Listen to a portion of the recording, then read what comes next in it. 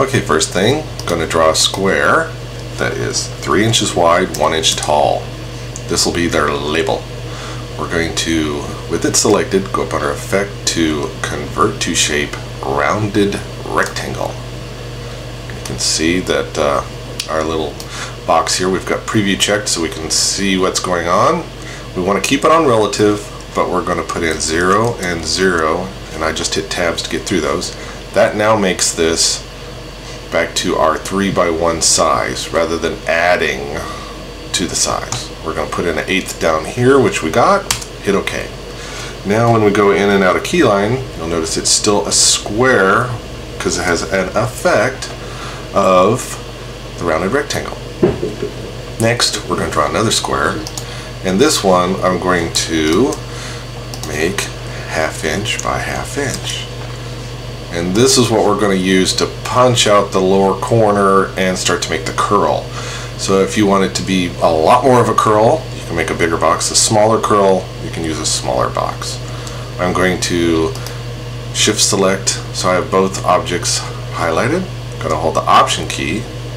I'm going to click on the object I want to stay in place, so it's going to move my little red box up over to the corner here, and I have some quick keys for that. I'm basically doing a line right and a line bottom, and because I option clicked this black box, it told the little red box to go to that shape rather than moving the big one.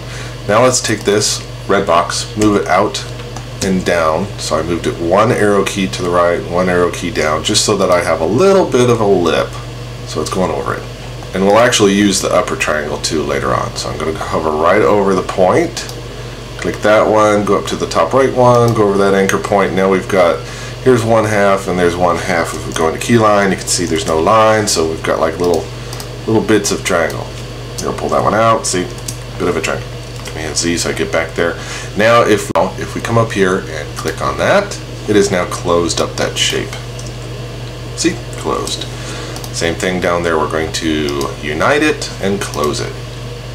Then we're going to take this lower red one, I'm going to hide this top one, go down to hide, selection.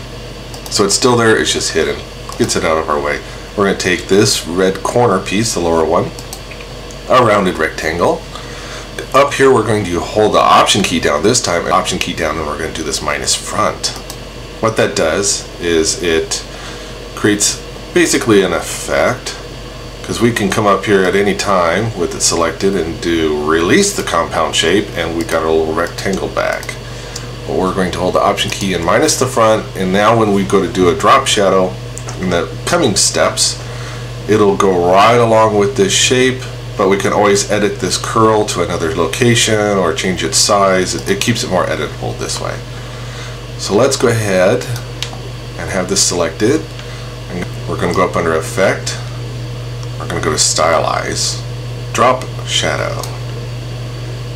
In this Drop Shadow dialog box, we'll move it over to this side so we can see it going on over here. I'm going to click Preview.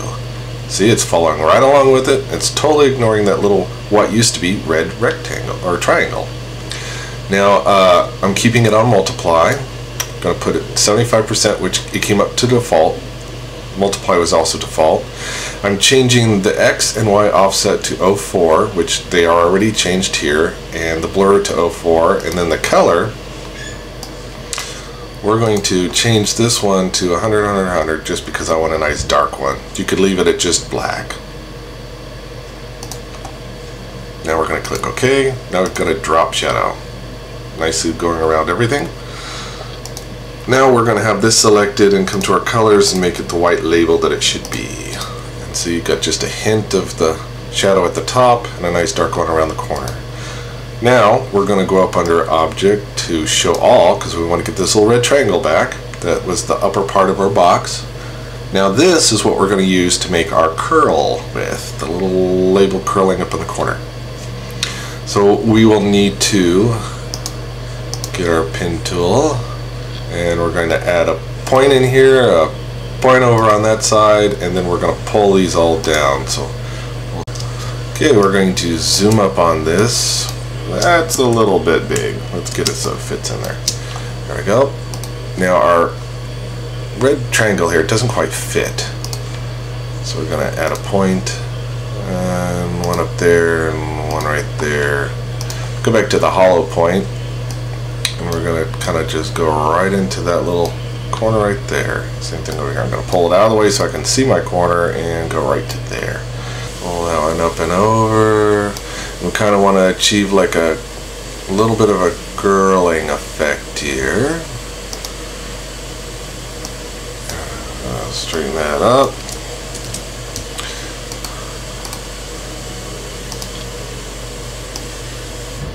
Pull this down. You don't want it quite so big. Pull this in, get a little more curly look. Pull this in, tight up.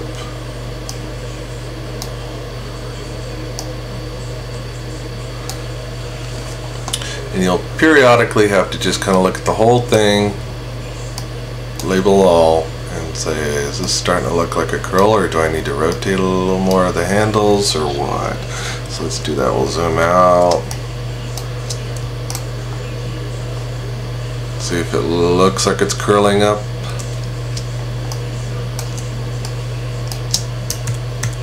That's like way too big. Okay. Let's see if we can't make this look a little more real.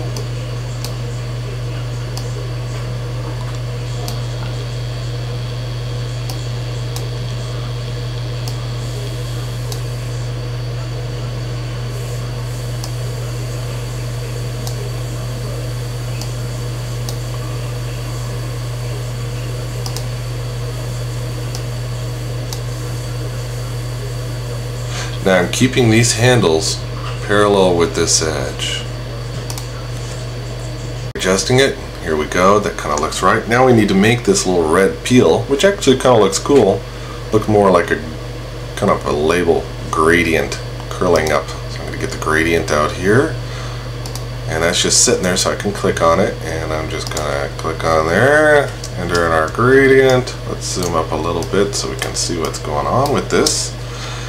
And now, since I drew a square and cut it in half, this is a 45-degree angle. So I'm going to put in 45. And then we've got our black right against there and up there. And we could leave it like that, which doesn't look too bad, but I'm going to add in an extra gradient. So we're going to pull this back. I'm going to click on that, hold the Option key, and drag an extra one over there. And then this one we're going to make 30%. Then we've got a little bit of darkness. And let's try 50. I'm going to change the white point. Yep, we're going to leave it. So now as we zoom out, close that up, zoom out. Now it looks more like a curled up piece of paper. Or a logo or whatever you want, and because we had multiply for that gradient, then it actually does multiply over any of the backgrounds. And one nice thing about this, with this label selected, I can go into my free transform and I can change the size of it, and the radius corner stays. That's how you make a peeled label look. Thanks for watching. Bye.